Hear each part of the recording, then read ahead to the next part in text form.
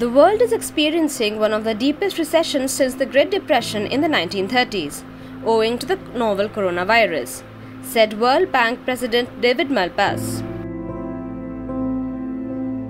terming the COVID-19 pandemic a catastrophic event for many developing and the poorest countries. He stated that given the extent of the economic contraction, there was a rising risk of disruptive debt crisis in countries.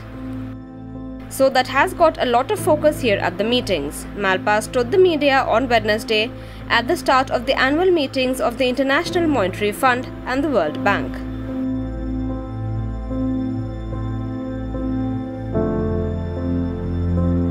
The World Bank was building as big a growth program for countries as they can in this fiscal year.